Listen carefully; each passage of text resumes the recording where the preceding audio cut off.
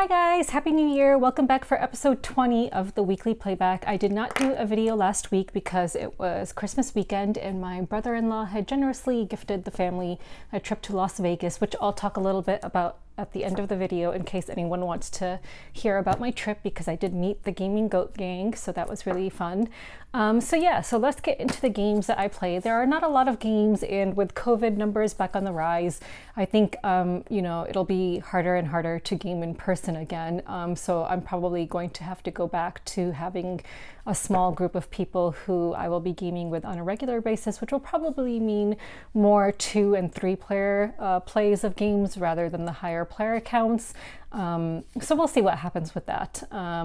But yeah, so let's just get into the games for this week, so there's not too many to discuss.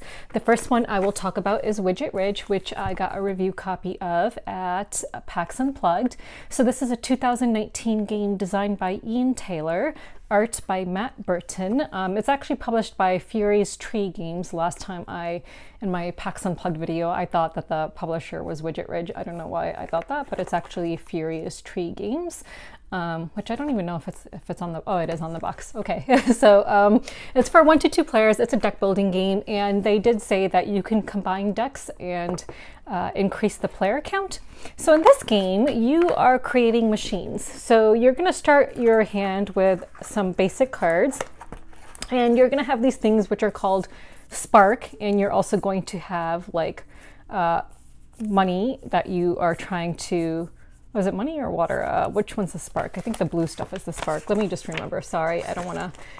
Yeah, blue stuff is the Spark. Gold is the money. That makes more sense. Okay, but I would expect Spark to be something other than blue. But anyway, so you're going to have some basic cards in your hand, and some of them are just going to show like money. Some of them are going to show Spark. Some of them will show both. And you're going to have a marketplace where you can, of course, purchase new cards. You're going to start with some basic machine parts in your hand. So there's basically, you're trying to create a machine and trying to do other stuff like create cool like machines that will give you better abilities. The first player to reach 100 Spark will win. So you will have devices and device cards, and you're going to be putting an augment on one side and an what's it called? What's the other thing called? Is it an instrument or accessory? Yeah, accessory. So let me see if I can find something. So like here, let me see if I can make a machine right now to show you guys what it would look like. Maybe I should have been a bit more prepared. Okay, accessory, augment. Let's see if I can find a device now. Come on, a practical device. Okay, this one's probably not going to fit together well. So here's what it would kind of look like, but you would need to match up all the parts. So you are trying to create these machines together. So you see how the gears match up here, but this card is missing this thing to connect it. And on this side, it's missing the top part to connect it. And no, actually on here, and it's missing the gear. So you're going to try and create these machines in your workshop that have an accessory on one side and an augment on the other, and the device in the middle. And if you have that machine in your workshop, then you'll be able to activate all the parts of the card. So there is a top part of the card which you can activate under certain circumstances, if it allows you to. And then there's the full construct part at the bottom of the card which you can activate on your turn if you have a fully constructed machine. So this game, I thought it was good. We were a bit unclear on some of the rules. Like the rule book was a little bit unclear about whether, about like the way it was worded. My friend couldn't tell whether you needed both parts of the machine to connect it. And I was like, yeah, of course you do. Like, how would this connect without this part being here as well? So that's the way we played it, but we did think that the wording was a little bit off the way it was written. Also, you can only have one machine in your workshop at a time. So as you're trying to purchase cards that match up, it's, it's a little bit hard. It's a little bit drawn out to try to get the kind of machine you want. And of course you can break down the machine and then create a new machine. But since not all the cards have all the parts that you need, you just kind of have to wait. I liked it though. I thought it was fun. I just was not, one thing I was not a fan of was the way you keep track of your sparks. So, but that can be remedied. I think we can come up with some way to do that. So it comes with this, like these cards where you can keep track of your sparks by matching up, like for example, like this would be like you have 10 spark. You would have a 1 and a 0, and you would just use this like clock thingy and keep track of your spark that way. Not really a huge fan of that. I put sleeves on the cards because I did not think that the cards were that great of quality, but otherwise, you know. But I really like the artwork. I like the theme of the game, and I like, you know, the funny machine parts the machines you can come up with. So when you put them together, you know, you can come up with these cool machines, like, you know, like this would be like, what would this be called? Butter gun with wood paneling. So there's like different cool stuff you can come up with. But yeah, as far as a deck building game goes, I would say it's not like the one that I would reach for like first when I want to play a deck building game. Like I said, I need to get a few rule clarifications, and you can increase or decrease the amount of spark in order to, you know, play this game, so you can decide whether, you know, you want to make the spark a little bit higher or lower. And it also has these other cards which, you know, add some variability to the game. So you can have one of these in effect. So like we played with this one, which said, win condition, get to 100, and rules, at the end of each player's turn, that player melts a card in the marketplace. So melting a card means that that card goes away. So the marketplace has like a number, I think it has 6 cards in it, and that you can buy with gold coins that you have. So like any deck building game, you want to get rid of your less valuable cards that only have like 1 gold on them and nothing else. And you want to try to build up your hand with better cards. So like any deck building game, that part was good, which I liked. But yeah, I think it could use a little bit of tweaking here and there. But again, I liked it. I thought it was a good game. Let me see. Did I? Yeah. Yeah, so like any deck building game, you know, you have your draw phase, your discard phase, etc. So yeah, and I really like the artwork. So I like, you know, steampunk artwork, and I think the artwork in this is pretty unique. So I like that. Yeah. Yeah, so like, yeah. So, you know, if you're into steampunk and you like deck building games, then this is a game I would recommend. You know, I wouldn't say it's like a must-have, but if you enjoy those two things, then definitely check it out. And I do wonder how it would be at a higher player count. So yeah, so that is Widget Ridge. So yeah, so, you know, again, my friend felt the same way about it. Like we both liked it, but we weren't like super crazy about it, but we decided if someone else, you know, wants to play it, we would be happy to play it again. So yeah, so that was Widget Ridge. Let's talk about Radlands. So I received a review copy at PAX Unplugged. So this is a 2-player game. Designed by Daniel Peachnik, art by Lena Cosette, Damien Mamoliti, and Manny Tremblay, published by Roxley. So this is a hand management take that kind of game, and you have action points to spend. The cool thing about this game is, so you're going to have your, I don't remember what they're called. So you're going to have like your camps or base camps or whatever at the bottom. The way the game is set up, you're going to have these at the bottom, and then you're going to be putting cards on top of them. And the people that you're putting on top of them are like your army, I guess, your gang or whatever, who are going to be protecting your camps. And you're going to be spending action points trying to activate these various people. So when we played with the initial recommended setup. And then the different people you can kind of get. So you're basically trying to, you know, I guess the game describes it as wanting to play cards that, you know, are very compatible with each other, will, like, you know, enhance each other, and yeah, you know, card synergies and stuff like that. We really liked it. We thought it was really good. In fact, I liked it so much that I ordered the deluxe copy of it. So different cards will allow you to do different things. So in this game, like you, here are the different, like, so you can destroy, you can damage. So of course you're trying to destroy the other player's base camps, and once you've done that, you will win the game when you destroy all 3 of their camps. You can injure, you can restore, draw, there's water. Water is what you need for action points, basically. You can gain a punk. Punks, basically, when you gain a punk, you can like put a card on top of your like column this way, it'll be with the punk side up, so that protects as like a shield to your camp. So yeah, so there's different things you can do. It's pretty cool.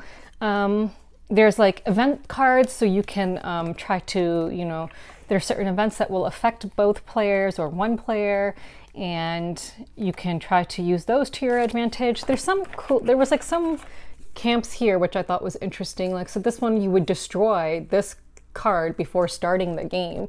So I think the reason that is in effect is because based on which camps you have, that tells you how many cards you get to draw at the beginning of the game, I think. So because this one has the most cards you can draw at the very beginning when you start the game, maybe that's why you destroy it. But that's the only one I saw where you actually destroy the card, which I thought was really interesting. I didn't play with that one. So there is luck involved, you know, with drawing. My problem was that I was not getting any cards that would allow me to restore cards. So my opponent had a card that would allow him to restore, and I had a card that would allow me to use one of my opponent's card's abilities. So I kept on spending money to try and do that whenever I needed to restore a card. But yeah, I mean, the artwork in this game is seriously awesome. I think it's a really good game, but again, you know, with the card draws, there's a bit of randomness. So if you don't mind that too much, then it would be fine. If you like kind of games like where you are kind of like trying to destroy stuff, you know, then I think you would enjoy this. I could see myself maybe getting a little bit bored of it, so I don't think I want to play it like continuously, like all the time. I think I would want to play it maybe like once in a while to keep it fresh and fun. But yeah, the artwork is really cool. So yeah, I do like this game. I'm not sure what else to say about it. I know people have been really talking about it a lot, and I'm not sure if I have much more to add myself. But yeah, so yeah, you have action points you're spending, basically your water, and yeah, just trying to destroy other people's camps. But yeah, it's really cool the way you can kind of combine cards to try to make them work together in the order in which you do stuff. So, you know, you kind of need to figure out the best order and try to be smart about that. So yeah, I liked Radlands, and I'm looking forward to getting my deluxe copy, because I think the deluxe copy has cards that are supposed to be like waterproof and like bend proof and damage proof. So I'm really curious to see what those cards are like. I don't think if you do get the retail edition, which is this edition, I did try sleeving these cards, but they would not fit unless you remove the insert, and I didn't want to remove this insert because I kind of liked it. So I decided I would keep it unsleeved. So that's something to consider. Oh, and these are the tokens you have that would keep track of like your water. And even in the retail edition, these are really nice and chunky. And then you have black tokens, which will keep track of like your different characters that you need. So yeah, the nice chunky tokens, even in the retail edition, like the cardboard is really chunky. Okay, so that is Radlands. I feel like if you enjoy games like Dice Throne and stuff like that, then you would enjoy Radlands. Let's talk about Mountain Goats. So Mountain Goats is designed by Stefan Risthaus, art by Anka Gavril and Daniel Profiri, published by Board Game Tables for 2 to 4 players. So this is a dice rolling King of the Hill game. So you're going to have different columns of mountains. Let me just show you. So you're going to have like a column that has 5s, and you're going to need to roll. So you'll have one whole column of this 5, and at the top you're going to have point tokens.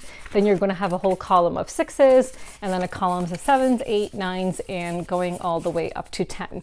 So you are going to be rolling dice on your turn, and you're going to have a goat at the bottom of each column, and you are trying to get your goat to the top of the mountain. So you are going to roll 4 dice, and then you can group them in any way you want in order to move your goat up the mountain. So for example, if I rolled a 6 and a 4 and like a 5 and something else, like I could use the 6 and the 4 to go up 1 space on the 10, and then whatever else to go up 1 space on something else if I have. Sometimes you'll have dice that just go to waste. If you roll more than 1, then you can flip one of the dice to any face value you want. That's the only mitigation that is in this game. So if you have consistently bad rolls, you're probably not going to do very well, which I was in the beginning of the game. I played a 2-player game of it. My sister kept on having these amazing rolls, and I kept on having really bad rolls. So these are the point tokens. You're going to have a certain number of point tokens at the top of each mountain. The game end trigger is once the point tokens for 3 of the mountains have been depleted, 3 of the columns, or if all of the bonus tokens have been depleted. So there's a number of bonus tiles, point token thingies, and the way to get those is if you complete 1 set of all the point tokens, so 5, 6, 7, 8, 9, 10, that would be 1 set. Then you can get one of these bonus token thingy, point token thingies, and there's only a couple of those. And if those get depleted, that's another game end trigger. And they have like higher values. I think the highest value was like 15, and then it goes down to 14, I think, something like that. So yeah, so that's the game. There's a fair bit of luck involved with the dice rolls. If you like goats, you might enjoy it. If you like, King of the Hill type games, it's just a nice little filler game. It's not something that I would, say has a lot of strategy and like it's a must-have game or something like that. Definitely not. But it's a nice little filler game if you're looking for that. And yeah, it's cute. It's got goats in it. My little sister kept on saying she loves it. Like she kept on saying over and over, I love this game, I love this game. But she's not like a board gamer. So maybe that's why she enjoyed it so much. I thought it was good. I mean, I liked it. Again, good filler game that I might bring to game nights. But for a filler game, it will be a little bit long though, especially if you get into higher player counts, waiting for people to roll their dice and move their mountain goats up. And also, if someone gets to the top of a column and there's someone else's goat already there, that goat will be knocked down to the very bottom then. And if you are already at the top of a mountain and you roll that column's number again, and you can just collect another point token. You don't have to move your goat. But yeah, it might be a little bit long for a filler game, but it's a nice game. The next game I'll talk about, which I know is really hard for people to find, I actually bought it at PAX Unplugged in 2019, is Porto. So this is designed by Orlando Sa, art by Luis Levy Lima, Triple L, published by Mibo Games for 1 to 4 players. This is a hand management tile placement game. It's really big, so I'm just going to throw up a picture of it. But yeah, you have this beautiful board and you are just trying to build up houses on it. Let me just show you, like this part of the board is my favorite, the dragon. And let me just see if I can pop it open a little bit, just to show you where the houses would go. So yeah, you can see where the buildings are going to be. So you're going to have tiles that you are going to be wanting to place there. So on your turn, you can do one of two things. You can either draw 2 cards with a maximum value of 3. So there's going to be a marketplace with cards in them.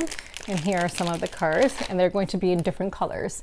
So the maximum value of cards you can draw is 3. So for example, if these were all the cards available in the market, let me just see if I can find a 3. So you could draw 1 3 card, or is that a 3? Yeah, you could draw 1 3 card, or you could draw like a 1 and a 2, or you could draw 3 1s. And then the market would get replenished. There are public objectives which you are also trying to complete. So the way this game works is like if you're going to play cards on your turn, you're going to play 2 cards, and one of those cards is going to be the color of the tiles you are putting down, and the other one will be the number of tiles that you are putting down. So in this instance, I could either put down 2 purples, or I could put down 1 green. And so you start each building with a door. You cannot have buildings that are the same color adjacent to each other. And the way you score points is pretty cool. So you'll get a point. There's going to be point tokens at the bottom of each column. So if you are the first one to start that building, you will get those points, and then you move that point token to the top of a building, any building you want. And then whoever finishes that building with the point token at the top would get those points once they complete it. So you're going to get a point for each floor you place, and then a point for each floor that's adjacent to each floor you place.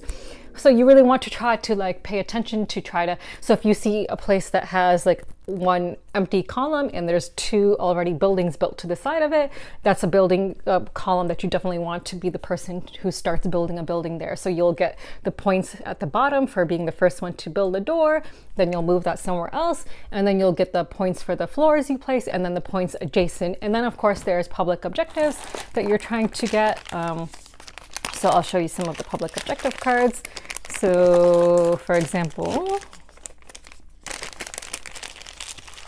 this one would say you need to play 2 blue cards to get it. This one says you need to complete a green building to get it. Just need to be the one who completes it. This one says you have to put down 2 purple floors to get those points. You score the points immediately once you complete one of these objectives, and you take the card and put it in front of you face down, because they will serve as a tiebreaker in case there is a tie. There was one game where, oh my God, my mom and I, it was like a 3-player game, and we tied, and we went through all the tiebreakers, and we were still tied at the end of it until finally it said, okay, the tiebreaker is that the person who was last in turn order wins. And so my mom eventually got it because I think I was first in turn order, but we went through like 3 different tiebreakers in that instance.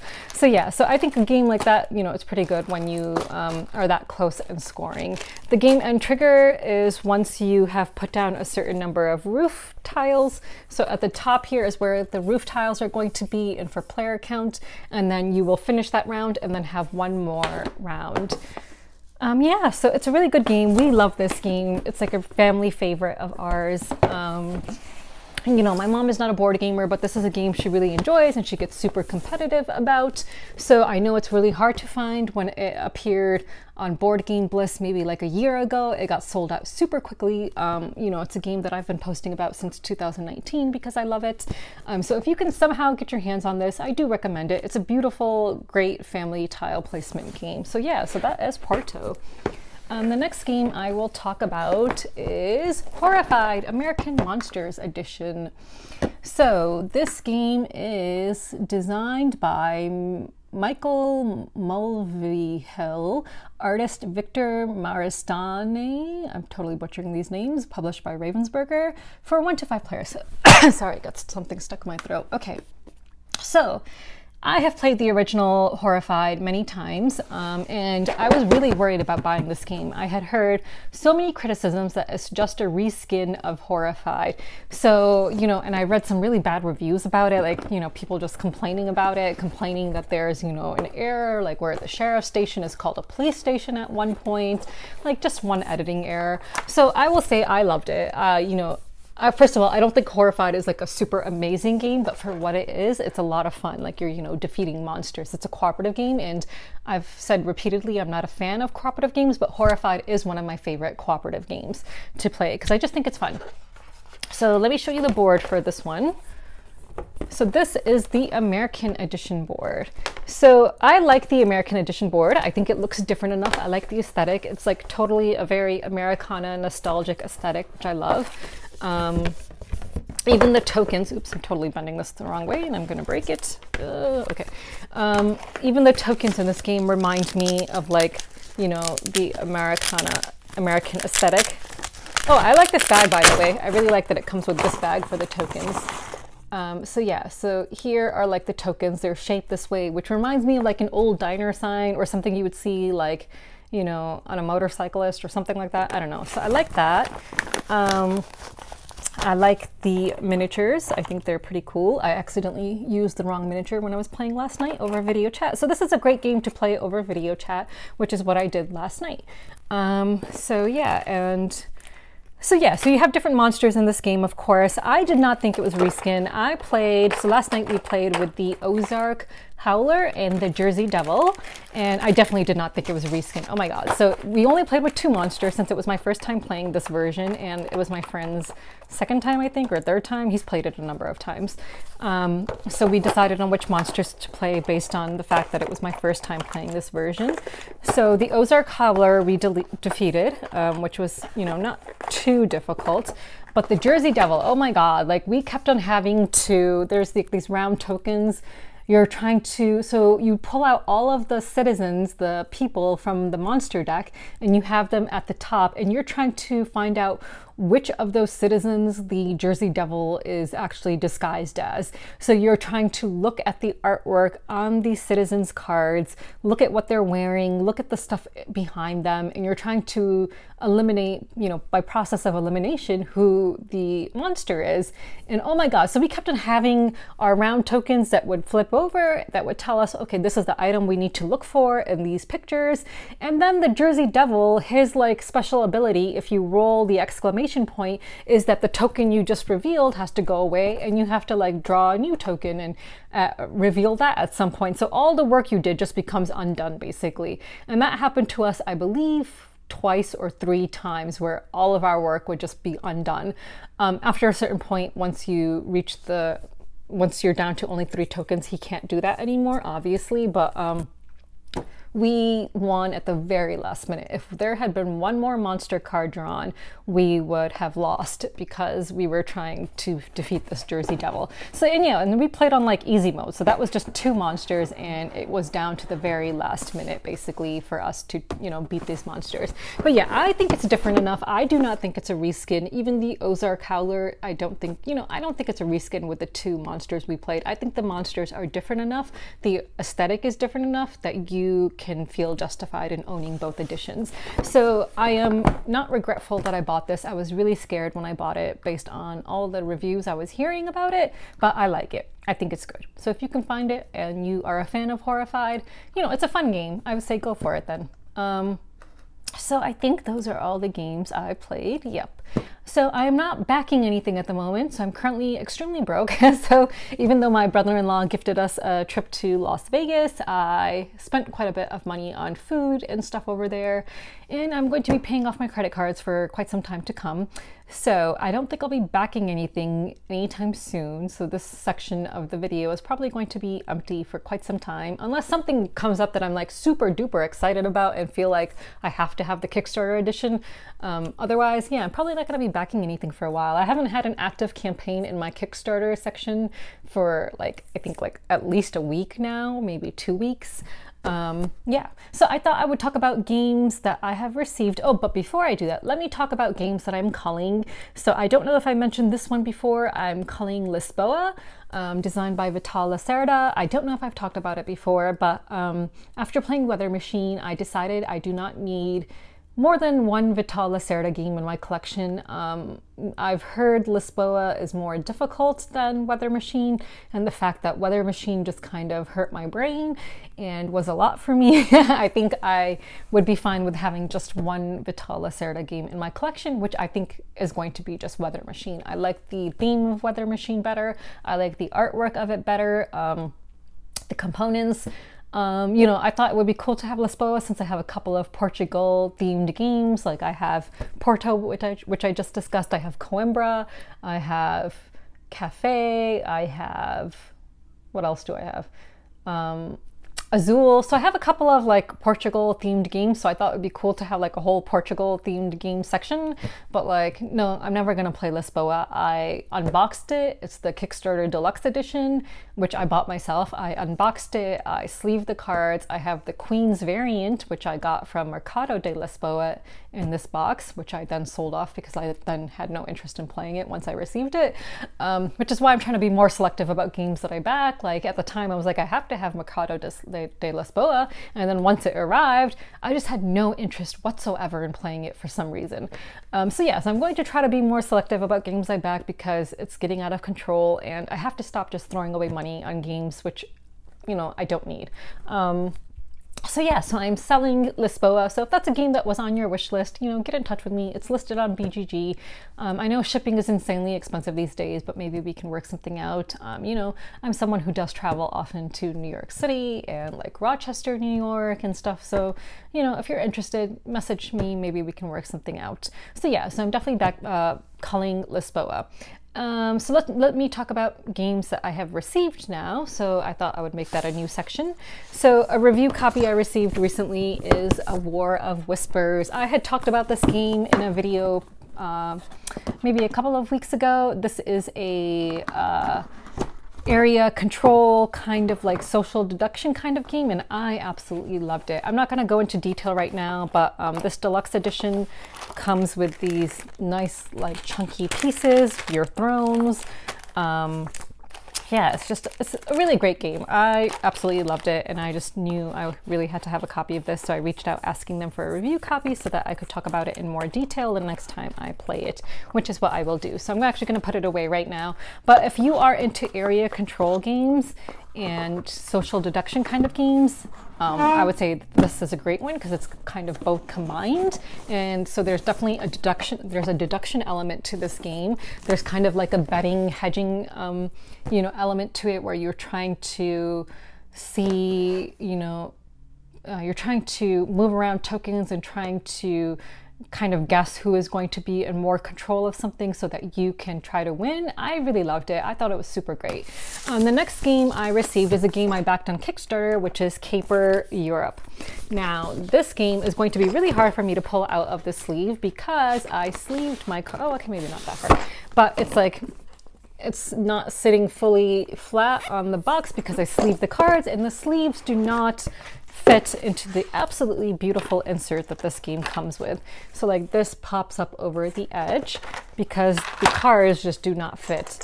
So I had to like cram them in, and you're actually going to see that the cards are like now bent because I crammed them in. So the insert is absolutely gorgeous, but it does not fit sleeved cards, and that really, really upsets me. Okay, maybe I'm a little bit over dramatic about that, but it does upset me. It's like, you know, I really wish publishers would take into consideration the fact that, you know, people do want to sleeve their cards. They want to make these games, which they are investing a lot of money in, last longer. And by not having an insert that sleeved cards fit into, just, it hurts. So it's like sleevers are not being taken into consideration. So yeah, so you have to like squeeze the box, and like then, and this has already gotten warped because it's now not like, here you can kind of see it here maybe. So it's not like on its proper crease now because I am squeezing it over this box to make it fit. Oh no, I forgot the rule book. God damn it. Okay. So yeah, so those are the two games that have come in recently. Oh yeah, there was one more game that came in, but I'm going to be doing a video of it soon enough. It's a game coming to Kickstarter. It's called Hike. It's about racing sled dogs. So yeah, you guys can be on the lookout for Hike. It's got really beautiful artwork of huskies, which I absolutely love. I love huskies. Okay, so now let's go on to questions and commentary, because I skipped a question from 2 weeks ago. 3 weeks ago? 2 weeks ago? So this is going to be a little bit long. As a topic question, what do you think about sustainable production in the board game industry? Recently, I heard of a game that was splitting manufacturing up into multiple locations to minimize the cost of freight. It got me thinking about the necessity of having large amounts of plastic miniatures inside a box, and also about spot UV and other treatments that make the outside of a box unrecyclable as well. I'm all for buying a nicely designed game, but if that product is still around 500 or 1,000 years from now and is still unrecyclable, that's horrible. If you combine that across all board games manufactured each year, it leaves me wondering about what changes we should ask for. Is it enough that it is enough that it makes me wonder about which games I should buy? Have you any idea if this is something that the industry has awareness of or is working on? Is it just something that is working on my mind? It is just something that is working on my mind. Yeah, fantastic question. I wish I were an expert in this. As someone who, you know, claims to be an environmentalist or cares about the environment, I did not know that spot UV makes something unrecyclable, and I feel really bad that I did not know that. Yeah, I don't know. I mean, I wonder if this is something that GAMA, the Game Manufacturers Association, can take up as a cause. I think it is something that they should take up as a cause. I mean, if this is an organization that claims to, you know, kind of represent the board game industry or represent the interests of manufacturers and publishers and designers and content creators, then this is clearly something that they should be looking into and discussing and, you know, trying to encourage publishers about. I did not know that spot UV makes something unrecyclable. That's terrible. I do agree about the plastic miniatures and stuff. Like, I think, you know, with so many games just bloated with so many plastic miniatures. So I'm a bit biased because I am not a minis fan in general. I go for meeples.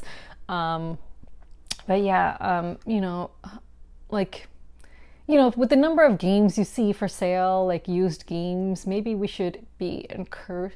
Maybe, I don't know if this would drive up prices and then there would be a whole nother issue, but like, what if board game manufacturers just committed to publishing a certain number of games, but then you would have like the wealthy people who are the ones who are able to afford those games and maybe get them first. I don't know, like, what's a way that, how could you solve this issue? Like, I don't know if you like created, or if you know, said, okay, board game manufacturers or publishers, you know, create only X number of games that you are publishing so that, you know, they get played and then they go to the resale market. So then other people who want them, but then you don't know if they would go to the resale market because what if people really love that game? Like, oh my gosh, I don't know. God, that's a really hard one. But okay, the spot UV thing, like the fact that those are not recyclable, yeah, maybe we need to do away with spot UV. I had no idea. In fact, I had business cards made for PAX Unplugged, which I absolutely adored. I thought they were the nicest cards. I got a billion compliments on my business cards. I think people were like just in love with my business card, and it had spot UV on both sides. On one side it had my logo, which had some of the gears in spot UV, and on the other side it had my name and some elephants in spot UV. Did not know that that is not recyclable. Yeah, is there any environmentalist like expert who is watching who can give suggestions? I think maybe, you know, Gamma should hire a consultant and figure out some kind of a solution. I'm certainly not an expert, but it does worry me. I do think it's something that we should care about. So I guess that's all I can really say about it. I feel like it's something we should care about. I feel like we as humans have a responsibility to care about this planet. I know I'm probably going way too personal right now, but like one of the reasons I absolutely do not want children personally is because I feel like we've already destroyed the planet enough, you know, and I'm a part of that, of course. I mean, look at the amount of board games I have, which, you know, if I die before any of my family members do, they're gonna have to figure out what the hell to do with all these board games. Maybe they can donate them, maybe they can sell them, I don't know. But yeah, like one of the reasons I don't want children is because I feel like the planet has gone to absolute shit. And it's like, why would I want to bring life into this world when we've destroyed the planet? I feel like it's overpopulated. I feel like people need to work more on adopting kids who need to be adopted. There's plenty of kids who need loving homes, need loving parents.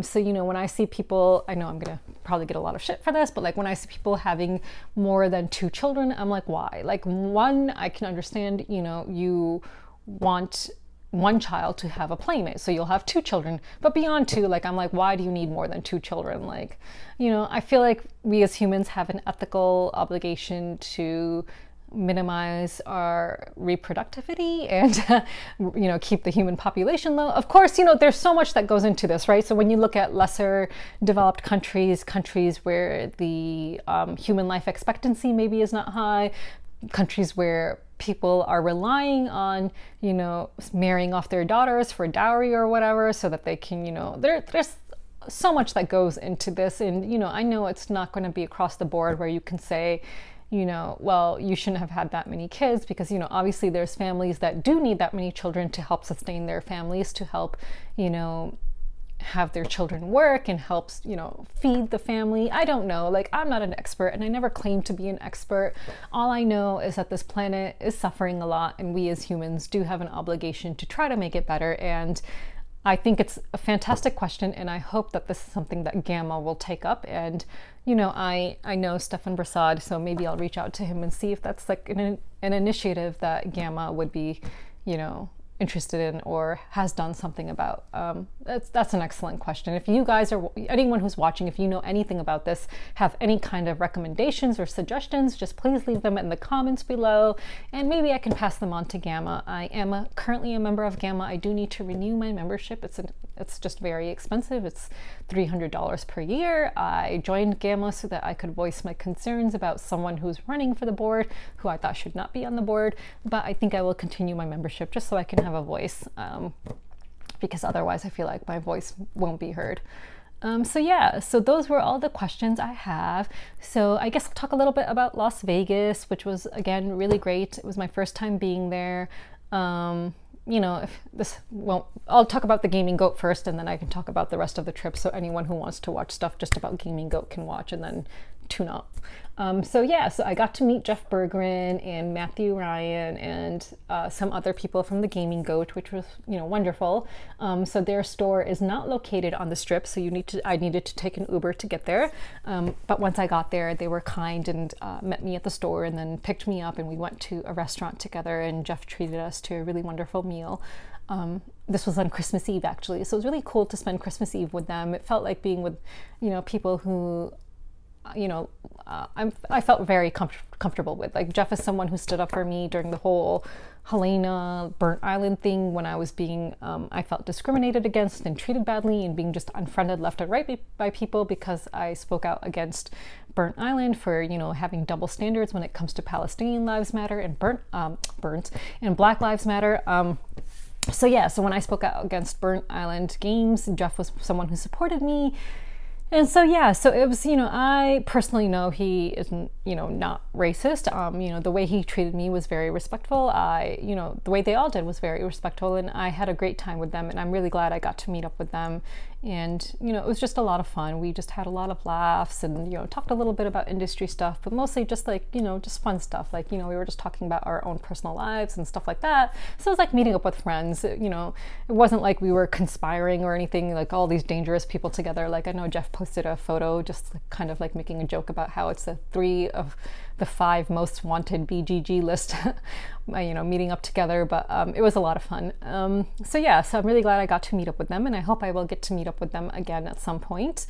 They have a lot of cool games lined up. Oh, and their store, oh my God, their store is amazing. So it is beautiful. It's beautiful. It's like you walk in and it's so neat and clean. Everything is organized so beautifully. It's a huge store. It's got so many games. I actually picked up Living Forest from there, which is a game I wanted to check out at PAX Unplugged and I did not believe would be at my own FLGS, Friendly Local Gaming Store. And then I picked up another game from there called On the Bus or something like that, or Let's Make a Bus Route or something like that. It's a Sashi game, which I've never seen at my own local gaming store, so I picked that up as well. But yeah, his store is really gorgeous. It has a fantastic selection of games, which I already knew because I've bought games from him online. Yeah, and he backs a lot of Kickstarters. He supports a lot of Kickstarters and has a lot of the deluxe editions of Kickstarters. So also that's another reason I know, like, I don't need to back a game if I'm really tight on money right now. I just like reach out to Jeff and I'm like, hey, are you backing this? so that way I know if I can't afford it right now, like when it comes out, I'll be able to buy it from him. So yeah, so that was a lot of fun. Rest of Las Vegas, you know, it was really cool to be there during Christmas and see all the Christmas decorations everywhere. The photo I posted on my YouTube page was, in the community section, was taken from the Bellagio, I believe. Amazing food in Las Vegas. Like, I did not know that Vegas would have such an amazing food scene. My favorite part was, of course, going to Red Rock Canyon. So on Christmas morning, we took a tour of Red Rock Canyon, which is about like maybe half an hour away from Vegas. Absolutely beautiful, natural place. Absolutely loved it. Got in a ton of walking in Vegas. I'm not a gambler, but I did, my brother-in-law encouraged me to gamble. So I spent $15 gambling and won 28 cents. And never again. I just, you know, no offense to anyone who likes the slot machines, but I just could not understand why people are just sitting there pushing buttons. It's completely random. You're just pushing buttons and hoping that you get something from it. Like, I feel like I even have more control. Okay, I know this is stupid and makes no sense, but I feel like I have even more control when I'm filling out like actual lottery sheets, like slips where I pick the numbers I want and hope they come out. Because with that, at least you can kind of see, okay, I know this probably is absolute bullshit, but like I feel like numbers that have already come out in the past like tend to come out again in the next few days. So based on that, I can pick numbers that I've seen come up frequently and be like, okay, maybe there's a good chance that they'll come up again. Okay, maybe I know that's utter bullshit as well, but like I just feel like there's more control over lottery than there is a slot machine. And these people just did not look happy, like sitting at a slot machine, like even if they're with loved ones, just like mindlessly pushing a button over and over and over, hoping that you get something from it. Like I just could not understand why anyone would want to do that.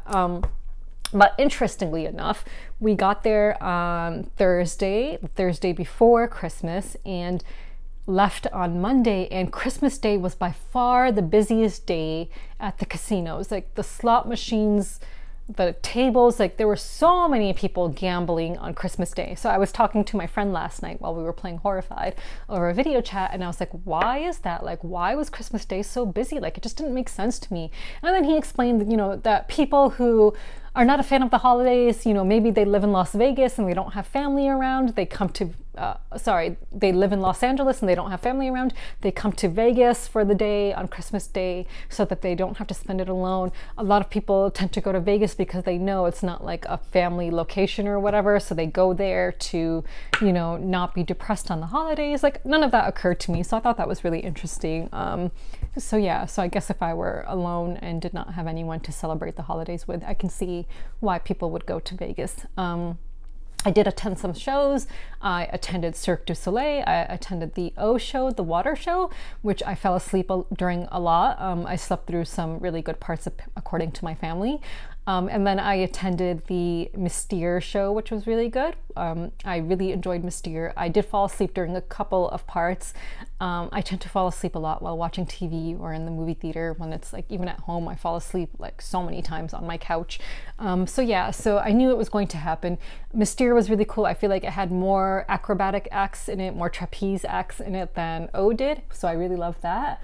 I think it's just incredible how they can do the things they do, and I hope that they are paid well for it. I hope that they have at least salaries of at least 100,000, because I feel like they make a lot of money from these shows, and these people are putting their lives at risk doing these incredible acts to entertain people. So I hope they are getting paid really well for it. What else? I attended Area 15, Meow Wolf, based on many people's recommendations. So I remember when I asked on Twitter, like, what should I do in Vegas? A lot of people commented Meow Wolf. I had no idea what the hell Meow Wolf was, so I'd respond like, quack dog, like what? Like, I didn't know what Meow Wolf was.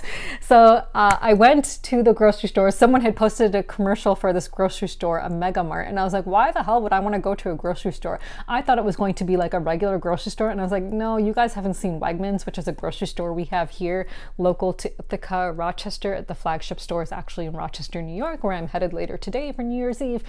So I was like, why would I want to go to a grocery store when I have like one of the most amazing grocery stores in the world where I live? Like, seriously, if you guys ever come to upstate New York, you have to go to Wegmans.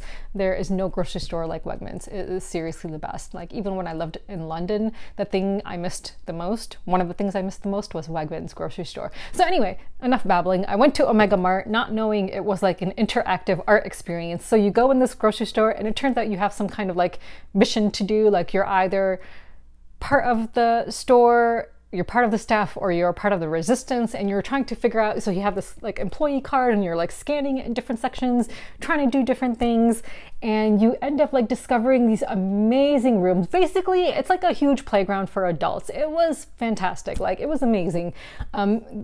There's like this place local to us called the Discovery Center where I went as a kid. So I was in Girl Scouts for 1 year when I was a little kid, and we had a sleepover at the Discovery Center, and it had like these tunnels like in the sky that you could walk through, and there were certain troops who got to sleep in those tunnels, and I was so freaking jealous because I got to sleep in a room which was absolutely boring and had nothing cool in it. So all the people who got to sleep in these tunnels as a part of that sleepover, I was just so jealous of them.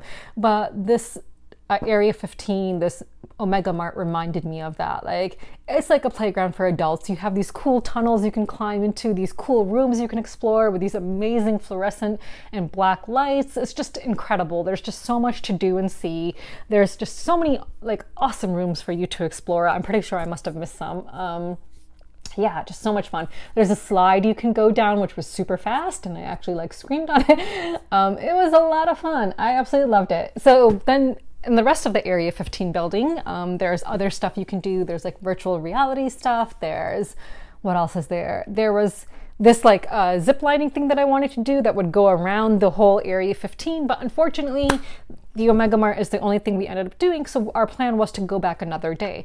Unfortunately, the other day we decided to go back on, timing got really messed up, and we ended up going to the Haunted Museum, which I do not recommend at all.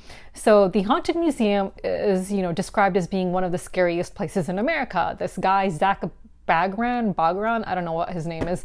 He goes around collecting items from around the world that he believes are haunted and possessed by spirits and have caused bad things to happen. And so you get a tour of this house that has all of these items in it, including the Dybbuk box, which is like this Jewish thing where, you know, it's a box that contains like evil spirits or whatever. So he has like this Dybbuk box, which some movies and stuff were based on. I was not scared at all. It felt like, you know, it was just, I felt like it was a waste of money. Like, I expected to be scared. I expected to go here and get scared. And, you know, the way they described it in their advertisements, like, oh, people, like, you know, feel like this, they feel like that, whatever. Like, no, like, you're just getting a tour of this building that has like a bunch of crap in it, like a bunch of artifacts and like items that he's picked up. And you see a video of him. There's one video of him where he's talking about Post Malone, how Post Malone came over and they were looking at the Dybbuk box. And at one point, Zach says that Post Malone says that he saw Zach get pushed against a wall, and then he was like in this kind of state, and then he went out into the parking lot, he cried, and then they stared into each other's eyes for like half an hour. You see the footage of him being pushed against the wall. He is like literally not pushed against the wall. He like takes a step back. He does not slam into the wall. He just takes one little step back and like acts like he's like all like whatever, and then that's it. And I'm like, dude, it was like laughable. Like, we were laughing at it. Like, all these videos like talking about these scary moments, we were like laughing at them. We're like, okay, like we didn't experience anything. So I thought that was a total waste of money. Each ticket, which, you know, I paid for a lot of the entertainment since my brother treated us to the resort and the airline tickets. So I paid for a lot of the entertainment, and I was really pissed that I spent like $200 buying us all tickets for this house, which was not, you know, did not scare any of us. And then I could have been at Area 15 doing all the other cool stuff. I could have been like fighting zombies in this like this virtual reality thing, instead of like, you know, not being scared in this house. So yeah, so my recommendation would be don't go to Area 15. You will see a lot of great don't go to the Haunted Museum is what I mean. You will see a lot of great reviews about it, and I kind of like, you know, liken it to people who spend a lot of money on board games, which I have totally done, and then convince themselves that they like that board game because they don't want to have buyer's remorse.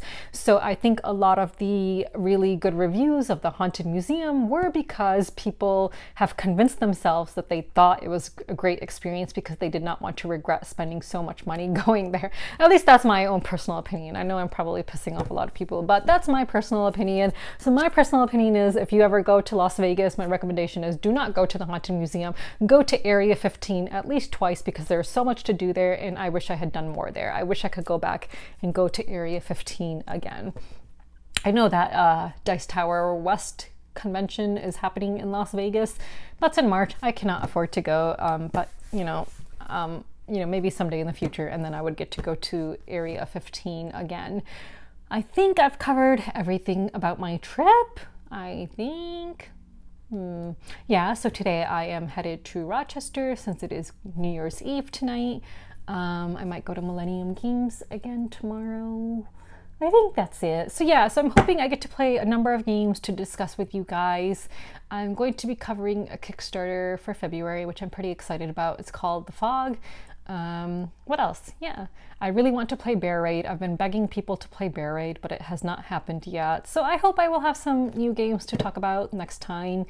And yeah, if you guys have any questions or comments, as always, please leave them in the comments section below. And I hope you all have a wonderful new year. Oh, and I will be making my top 10 of 2021 video soon. I hope to do that either tomorrow or Sunday and have it up in early January. It is really hard for me to decide what my top 10 list is. It's super agonizing. There's just so many great games I played. But yeah, I'll go into that in a couple of days for you guys. So until then, I hope you guys have a wonderful time. So bye.